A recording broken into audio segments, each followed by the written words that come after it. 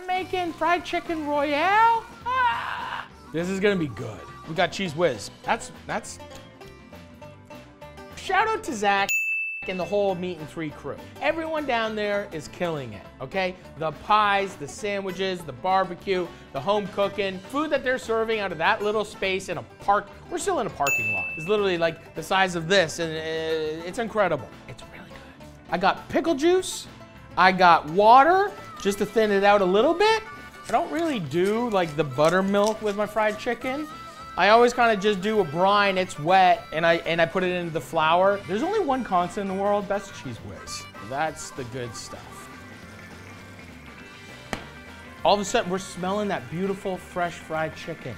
It's soft, it's crunchy, it's salty, it's spicy. After you eat this though, you want to probably catch a couple miles on the elliptical.